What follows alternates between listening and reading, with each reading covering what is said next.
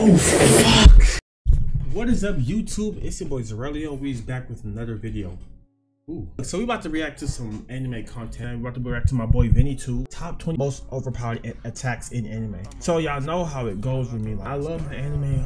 I'm a fan. I'm a huge fan. I love that shit, bruh. Without further ado, let's go ahead and jump into the video because I don't want to prolong too much. Enjoy, sit back, get your popcorn, your chips, and let's get this shit started. Oh my god. I don't think it ever gets old hearing the VFX. What are you talking about? With a vast number of anime around, there's no shortage of strong characters come with the strongest abilities and attacks. From magical fireballs that can melt stone to punches that can shatter islands, we've compiled a list of some of the most overpowered attacks in anime. So let's not keep you waiting and dive headfirst into the video.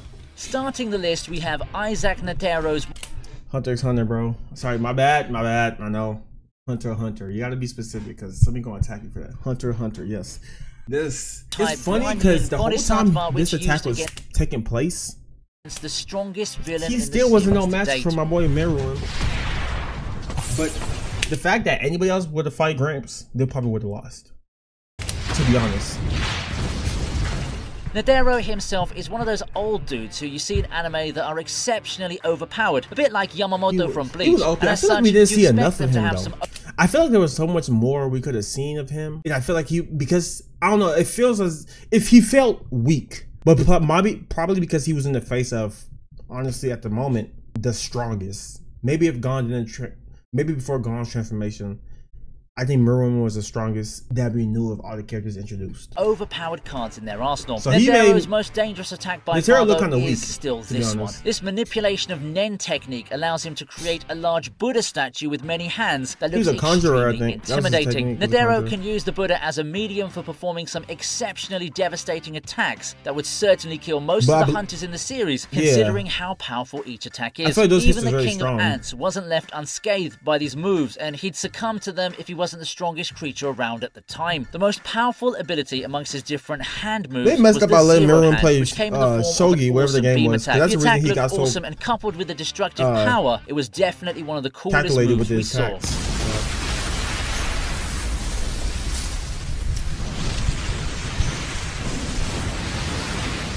With perhaps one of the most epic comebacks when it comes to duels, we have Bercoli's definitely watch this one too. Sword Art Online. I keep in mind the Sword Art Alicization art that was animated to perfection. Like, bruh, it was too much for me at one point because I was like, geez, like my eyes had to take a break because the amount of like flashes and oh man, they was going crazy with that. Alicization. It's like solo leveling. If any of y'all watch that, that's kind of what it felt like animation wise. Obviously, this is before that, but you know. This is hard. Now, you already know that an ability or attack is overpowered when the word time is involved with it, one way or another, and this slash is no exception. During this time, Bercoli was on his last legs, and it seemed like he was going to lose against Vector, but he did the unthinkable. With the time splitting sword in just one arm, he turned everything around. The animation, soundtrack, and the intensity of the moment made this attack have even more of an impact. Vector instantly became non-existent, and Bercoli making Kirito was in his little, even when Kirito was in his little vegetable state, he still tested his strength by acting like he was about to attack Asuna. I think it's her name. So it was like one thing to defeat your opponent in the present, but it's something completely different when you cut time itself and destroy their past. He's kind of like Jiraiya Sensei. Dodge it. Shifting our focus onto the next villain, Zagred's Vacuum Wall.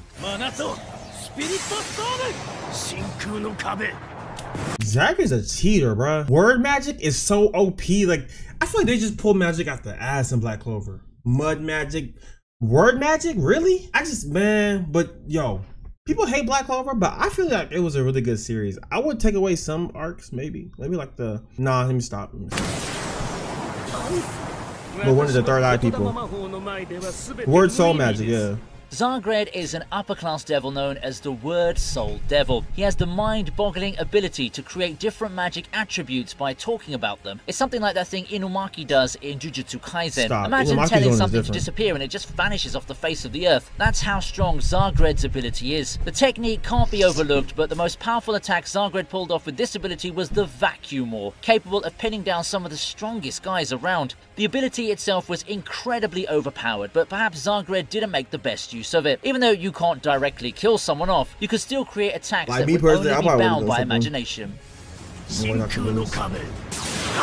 But I feel like he was underestimating his Moving on, opponents, we have Gilgamesh's Enuma Elish from Fate. Crazy enough, I don't think I watched Fate. I watched Fate Unlimited Blade Works, Fate Stay Night, but I don't think I watched Fate Grand Order. And this is on my list to watch. I just have not watched it because I don't know where to watch that.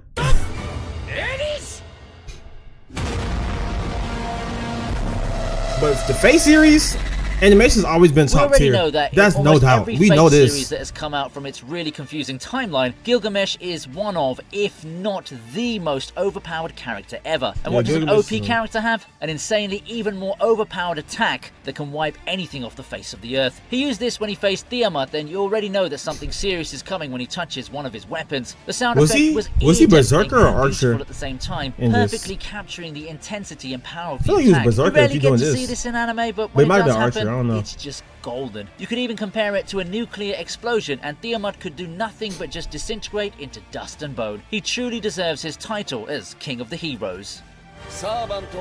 Yeah, Archer. The next attack to make it on this list is the one performed by Makima from Bro, this was probably the creepiest I've ever, like, the creepiest for me. Chainsaw Man. Because I just felt as if, like, she was like, it was just like, I didn't understand how it happened. And maybe they're gonna explain it more.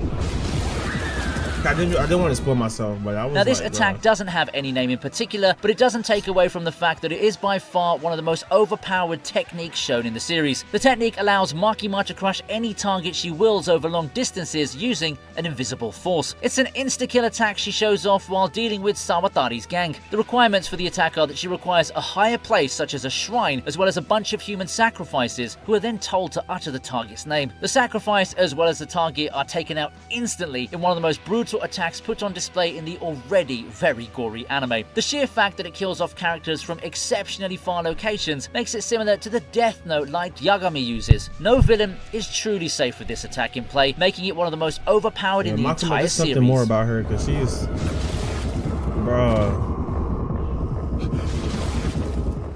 Now you thought Gold Experience was strong. Well, I mean, honestly, y'all, I don't watch JoJo.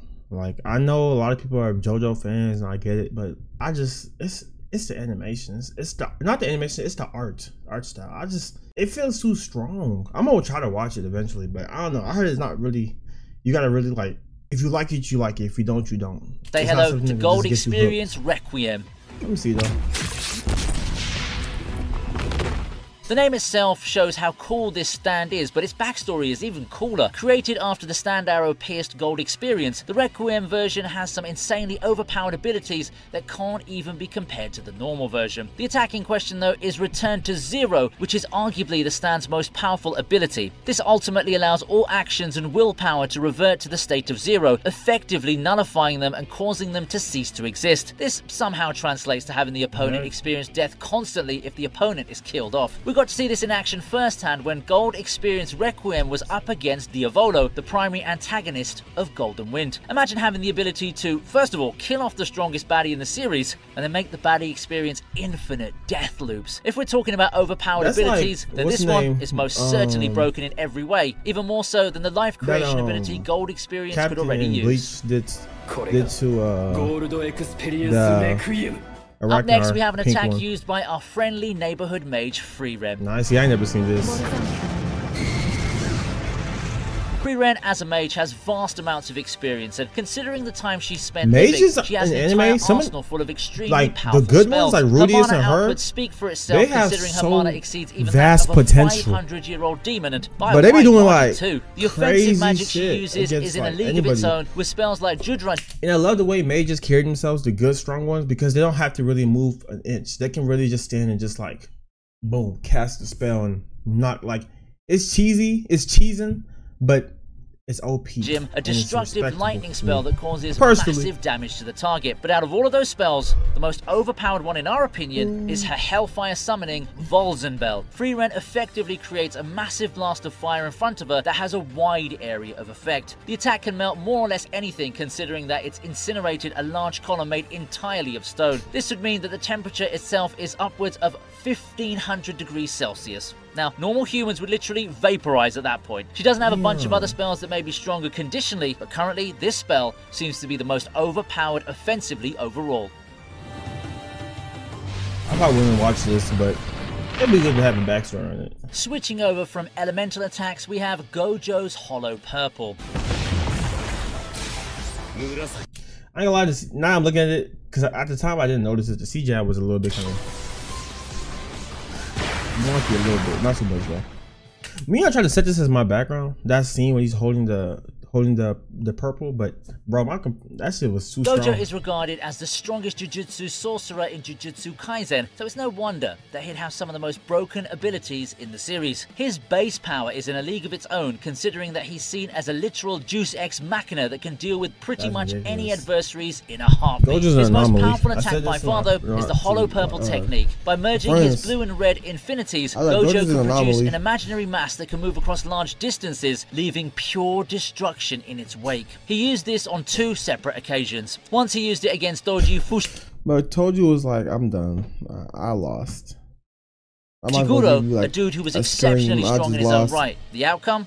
Doji with a large chunk of his left side missing. The other time was against Hanami, a special grade curse spirit, and that too, I never forget how mad Gojo was when Hanami escaped. To Hanami, the attack destroys the forest in its path, and Gojo uses this attack pretty casually. The sheer destructive potential makes this one of the most overpowered attacks we've seen yet. Kyoshiki, Murasaki.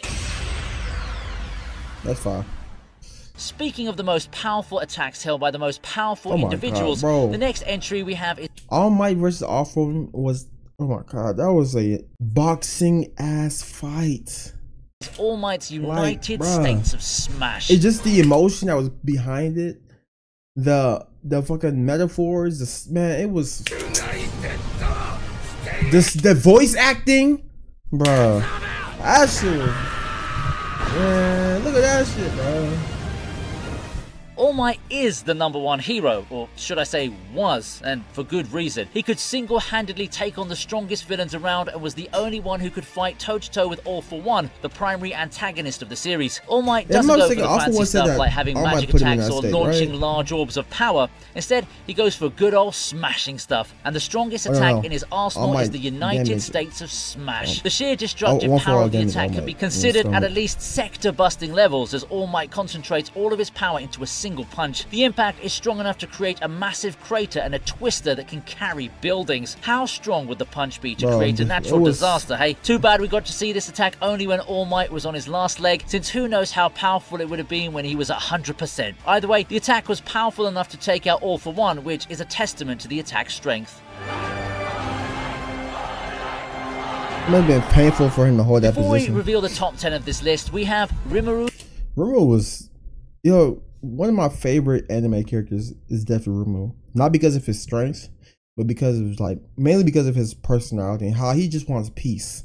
And in order for him to get peace, he has to go through extreme methods to get it. And so he makes sure that he has the strength to back him up. And I love that a lot, bro. My YouTube watermark is literally. It's not easy getting 10,000 souls for a power-up since it means taking out 10,000 opponents. Well, it seems like a difficult feat, but not when you have an overpowered attack like Megiddo in the cards. The spell harnesses spirit magic to form tiny water droplets manipulated by water elementals. These droplets act as lenses, concentrating light into lethal laser beams. We got to see this overpowered spell when Rimuru used it against the entire army of the Kingdom of Falmouth, absolutely decimating it in a matter of seconds. The attack even ignores magical resistance, making it a surefire method of disposing of large numbers of enemies. Death and destruction were everywhere, and there was no one who could oppose the magic. The attack was so overpowered that we literally felt sorry for the soldiers who had to face Rimuru's wrath. This is the way he ran out and got popped.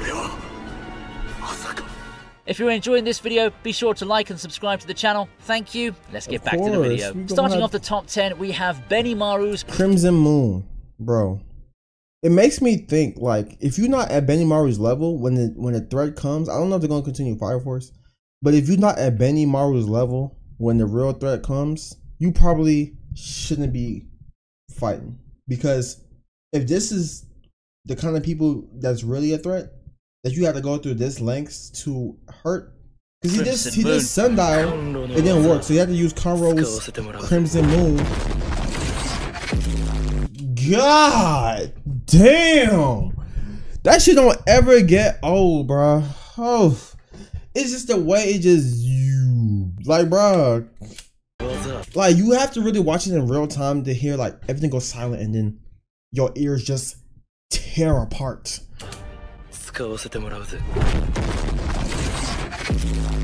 God! Now, you must already have got the idea that overpowered characters tend to have equally overpowered attacks, since that's the set dynamic. Just like the rest, this attack deserves some super hype considering the power backing it. While fighting the demon and this is not the whole, like, Benimaru hoisted it far into the sky above Asakusa to make sure that the area didn't suffer the after effects. He turned the whole sky red, bro. To instantly use Crimson Moon, which resulted in a massive explosion that was dyed crimson. Its namesake is very accurately given, since it quite literally resembles a crimson moon. The attack was so strong that it instantly vaporized the demon Infernal, easily putting it in multiple sectors of busting territory. I don't know if that was his strongest watching move. It play out on a screen was a treat. I feel like he had more to do. It had the best sound effects ever. It just know. hits your brain in the right places.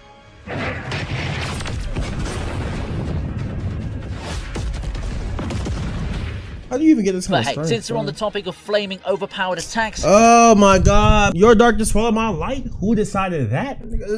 Boy, Escanor is that guy. Can't help but mention the next entry on the list, which is Escanor's Pride. Hands down, a very, very well written character. From the beginning to the end, Escanor was that dude, man. The purest heart. He deserved the strength that he was given, bro. Pride flare. I just have so much respect, bro. His confidence, when he showed up on the scene for the first time, I had the meanest goosebumps in the world, because I was just like, bro, who is this? Just like Benimaru, Escanor is considered to be one of the strongest. I suggest y'all, I know 7 Deadly Sins fell off, but I suggest y'all really go and watch. Like, watch that seven shit, deadly sins. The lion sin of pride has the grace Sunshine. His power is weakest at midnight but begins to increase from sunrise, reaching its peak at noon. Now at that time, Escanor can be considered nigh invincible, but even before that, he's still a force to be reckoned with. One of Escanor's craziest attacks is Cruel Sun, whereby he literally creates a miniature sun. It gives off so much heat that it's able to melt armor from a distance. Now that seems like an overpowered attack in itself, but the real city-busting move is his Pride Flare. Escanor causes the sun he created to flare with such intensity that he causes a lake to instantly vaporize. The fact that he was this strong when there was still some time to noon, the time he's at the peak of his power, shows just how absolutely devastating the attack would be if Escanor chose to use it at full power. Even with all of that power, the attack still is as powerful as a nuclear bomb. Speaking of which, the next attack on this list is Shadow's.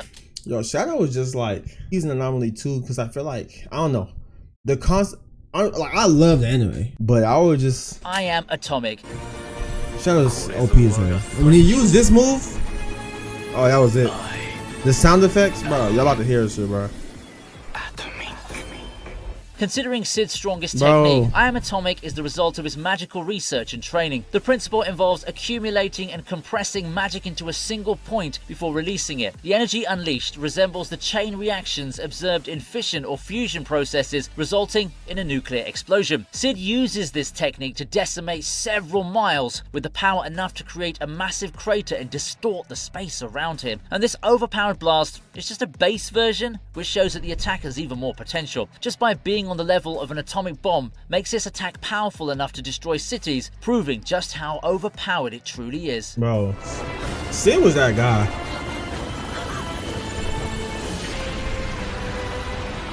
He just was trying to build his own story. Next we have bro. Naruto's 6-path Ultra Big Ball Rasen Shuriken. Me personally, this fight was good, but I felt like the part where like Sasuke used the other beast and gained the chakra to make his Susanoo strong. Naruto doing the 3-headed tail fox, it didn't feel it was enough. Because I feel like there could have been a different. I mean, I don't know. Maybe he was just already stronger than Sasuke prior to him doing that, and Sasuke just matched his strength. But I feel as if like they could have gave Naruto a new form just for that fight. Because obviously Sasuke ain't getting another form. That same form he got.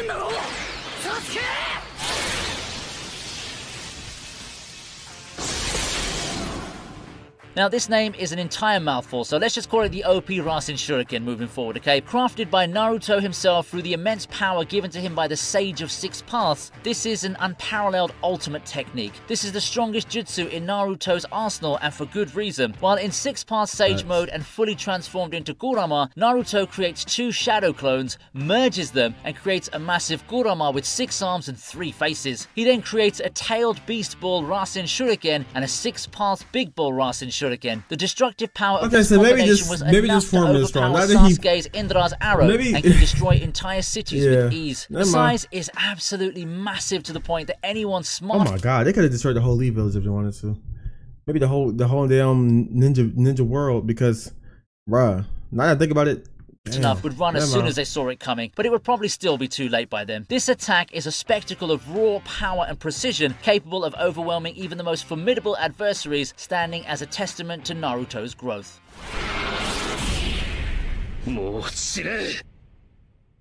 Bruh. That is so fun. Well, we mentioned Naruto, so we just have to mention another attack from one of the big 3 of shonen anime, in particular Mugetsu. I think that scene of Getsuka being upset, I think that's his name, getting upset. He didn't want Ichigo to do what he was going to do. It was sad. And Ichigo knew what he had to do. He had to pretty much say goodbye. Because he loved Ichigo. I believe that's... If I'm wrong, please tell me in the comments. But he loved Ichigo. So him having to pretty much tell Ichigo how to do this, so it would pretty much sacrifice his powers.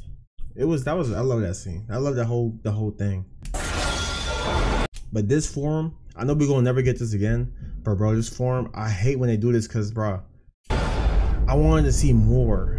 And maybe this is the strongest attack of that form, but prior to bro. using this attack, Ichigo goes into the final Getsuga Tensho form. Getsuga Tensho has always been Ichigo's go-to attack, but this is when he literally becomes Getsuga itself. His entire image changes and stands as, by far, one of Ichigo's coolest forms. His body even emits black Reiatsu, which looks super intimidating. So of course, for such a powerful form, he needs to give it an even more powerful attack, and that's what Mugetsu is. Ichigo slashes towards his intended target. This action unleashes a towering surge of dark Reiatsu that rises menacingly, enveloping the surroundings and casting a shadow over the sky. Anything caught in this powerful blast faces significant damage, highlighting the devastating force of the attack.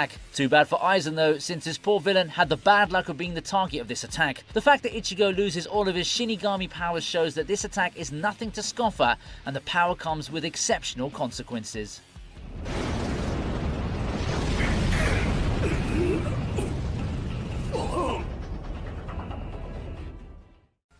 Continuing the last 2 entries, the next one we have is the Bajrang Gun by Luffy. Was there an order? No, this punch, Luffy, Gear 5, with this Bajrang punch, Bajrang gun, he was forming, yo. To put into terms the sheer power of this attack, the fist was the size of Onigashima's island. We'll first talk a bit about the guy who took it head on. And his little ass arm just pushing that little shit down, bro. Kaido is the Emperor of the Sea and is also known as the strongest Kaido put up a fantastic fight. I don't care what nobody says. Kaido is #1, top 3 strongest in the whole entire One Piece. And I say this because Kaido went through all the odds. He fought through so many people too, and still was whooping ass to the very end, where like this is pretty much finally getting exhausted. And on top of that, he's been injured, and 2, he's holding the island up. He's holding the island up, bro. So it's like, you gotta really respect Kaido. Never say that he's weak. He ain't weak. He went through, I can't even count, like, what, like 10, 15 people, and still was whooping ass. He's amongst the strongest of pirates. Nobody else would have won this but Luffy, to be honest. To be an almost insurmountable and that's Luffy winning by sheer willpower. heroes had to face. Now, did I mention how his devil Not fruit allowed him to strength, turn into a just- not fire-breathing just strength, dragon? but I mean, how willpower, bro. impressive is that? To take out It's such kinda a threat, stronger. you'd need a truly overpowered attack, and we got to see this in the form of the Bajrang gun. Having unlocked the power of the sun god Nika, Luffy reached a completely different level of power, and the Bajrang gun proved to be his strongest attack. There's nothing too complicated about the attack either. It's just Luffy making his fist into the size of an island. It was literally as big as Onigashima, dwarfing even the massive dragon form of Kaido. He then imbued the fist with Conqueror's and armament haki before punching Kaido into oblivion. How do you even evade an island-sized fist?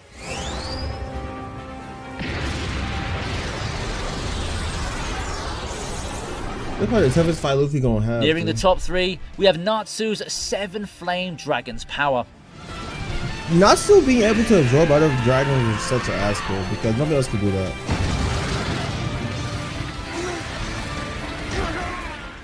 Being one of the strongest wizards in the series, as well as being the protagonist, already gives you massive potential, and there's no better way to show off that potential than with a massively overpowered I do love when all the Dragon Keepers came together. attack, especially when you're up against the main villain of the series. During the Dragon final Keepers, fight with all the dragons came Agnologia, the together. Dragon King, Natsu brought out all the big guns. Having been enchanted by Wendy with the power of 6 Dragon Slayers, Natsu proceeded to use that power to increase the power of his Fire Dragon's Iron Fist, which became surrounded by rainbow-colored energy. This resulted in a super cool looking fist that held all of that power, and it was strong enough to knock out the strongest villain in the series. And bro, Dragneel, that's no, not Dragneel. I forgot the name of the villain, but bro, he was vicious. Cause he low-key helped them out because when he took out that one of the strongest wizard and one big slash, that kind of showed you that like this was kind of an asshole because they won by the power of friendship, bro. The power of like this is the only way to beat them by combining powers.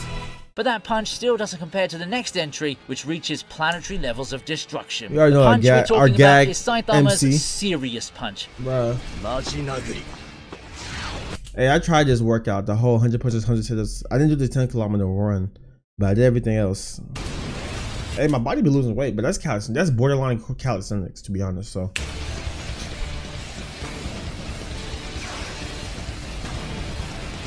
And he beat somebody who regenerates consistently. Anybody else with a loss. Any of the Saitama top is heroes with a definitely loss. amongst the most Simple as powerful that. characters around, and I not just think. in his own series, but rather amongst most anime. He's so strong that we haven't ever seen him throw anything more than a casual punch, until we got to see this beauty that is. Saitama's serious punch is just that. Him punching a bit seriously. No special powers. I wonder if they're going gonna to ever give him an no opponent magic, that actually just a makes good old him punch. The serious punch was worried. so powerful that it completely wiped out Boris's planet-wiping beam and served as the fatal blow to the overpowered alien. Not only that, the punch was so overpowered that the shockwave resulting from it parted the clouds way across the earth. Other than that, the serious punch was also powerful enough to completely disintegrate the Elder Centipede, making it look like a simple bug. The serious punch is definitely one of the most overpowered attacks we've seen, and considering Saitama's seemingly limitless potential, it may even be stronger than the destructive power we've seen up until now, making it a planet-busting move.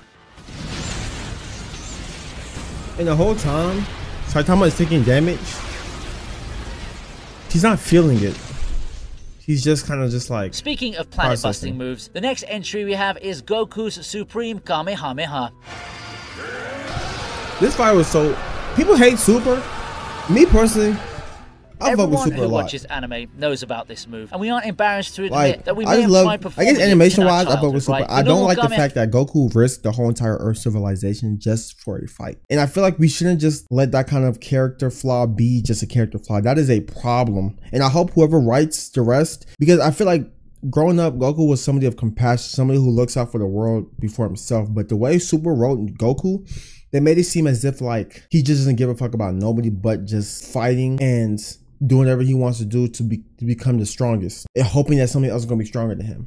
And I feel like that's just really like selfish of one of our favorite MCs growing up as kids. For people who watch Dragon Ball Z growing up, y'all know what I'm saying. You feel me? Kamehameha is just that iconic. This energy attack is Goku's signature move and has been used as a finishing attack against a large number of enemies. That's the whole reason this whole thing happened in the first place. Goku has developed different variations of the attack, and it's increased in power and destructive capabilities, along with Goku's own raw power. After gaining perfected Ultra Instinct, Goku also further amplifies his Kamehameha to the Supreme Kamehameha. He used it against Jiren, and the force was enough to severely injure the overpowered opponent. We already know that Goku's Kamehameha could easily bust planets during even the Frieza saga, but considering his current level of power, it's not a long shot to say that the Supreme Kamehameha should be able to punch a hole through the universe. If that's not overpowered, then we don't know what is. But even that move doesn't compare to the power shown by the last entry on this list. Prepare to have your mind blown. The most overpowered attack amongst all is Simon's Giga Drill Break from Gurren Lagann.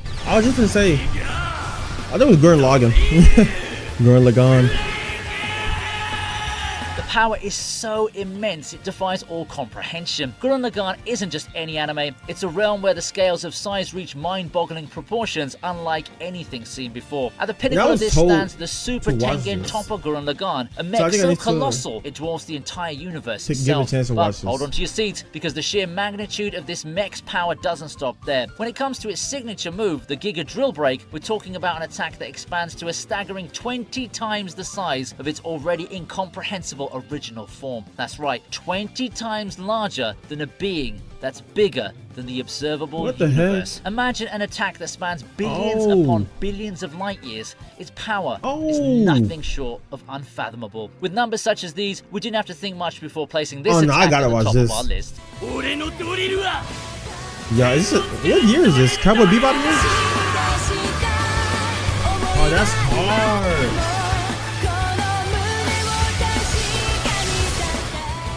And with that, we're wrapping up this list of the 20 most overpowered attacks in anime. I'm watching it. I don't care. But look, man, hey, I thank y'all for watching this video. I hope it wasn't too long. Without further ado, hope you guys like, subscribe, comment. These are my socials down below. Please follow them if you want. You don't have to. Once again, please follow them if you want. And I will see you guys in the next video. I hope you guys have a wonderful day and stay positive. Practice the art of being unbothered. Peace. But until that time come, I gotta get there. I'm just a lost boy trying to find my own path. It's just me versus me like I'm money back. Niggas don't know my pain or what I've been through. Don't treat me like your brother.